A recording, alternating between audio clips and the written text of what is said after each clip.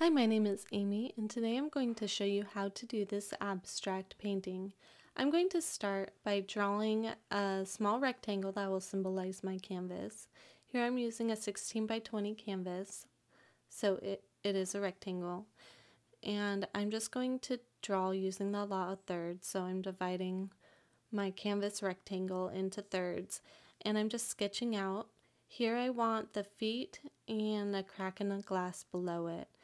And then I'm going to resketch using dynamic symmetry to get more details in there, to really get the angles, and to add some cracks in the glass going along those dynamic symmetry lines.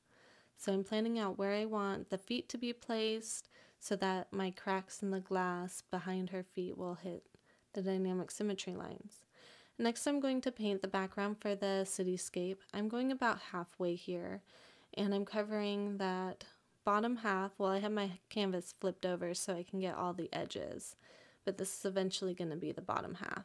I'm just covering that completely with a little bit of black and blue paint, and I added a bunch of white to that same paint to get the sky color. So I'm just going to completely cover my canvas, making sure to get all the edges because I like to do that so I can hang it up freely without needing to frame it, and just completely cover the canvas that way.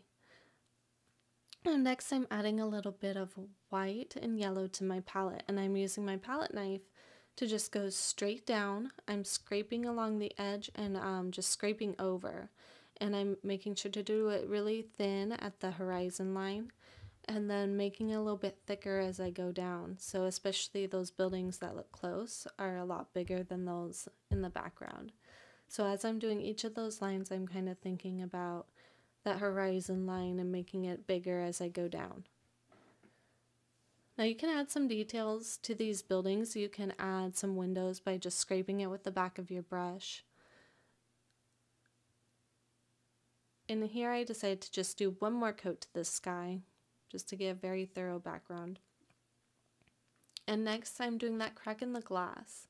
I'm just outlining that with a number 5 rounded brush, and then I'm going back over it with a 1.5 inch flat brush, starting just from an edge and making it wider as I'm going down.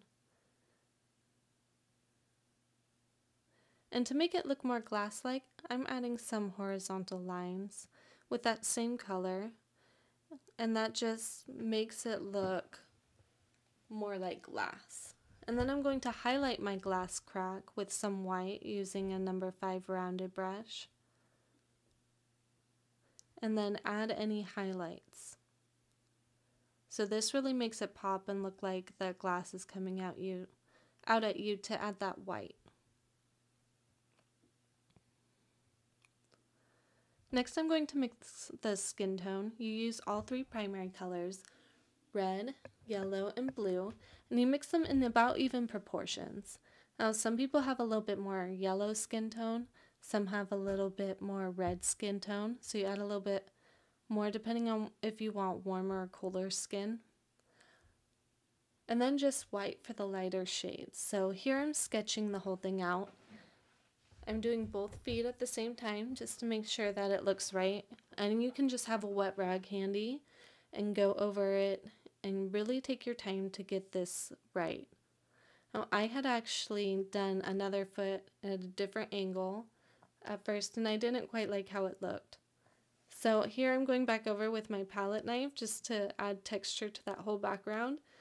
I'm being kind of lazy with that. I probably should sand it down and just have repainted the whole background over the sanded down part, but I didn't really want to get out the sander, so I just added texture to the background.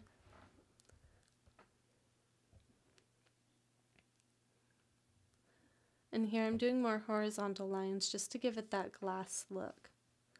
And I'm going to be using black paint to color in the shoe.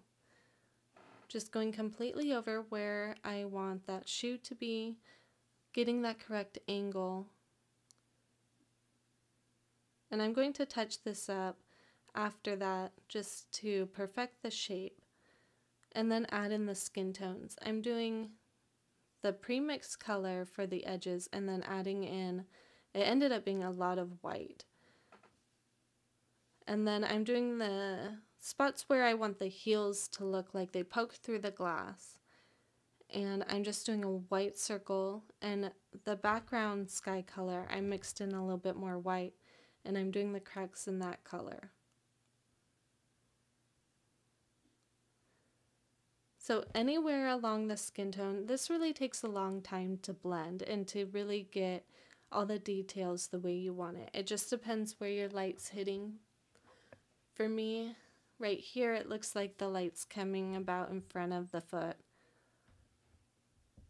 So I did a lot lighter shade of the skin tone, and that's just more white mixed into it in the front, and then along the edges more of the darker shade.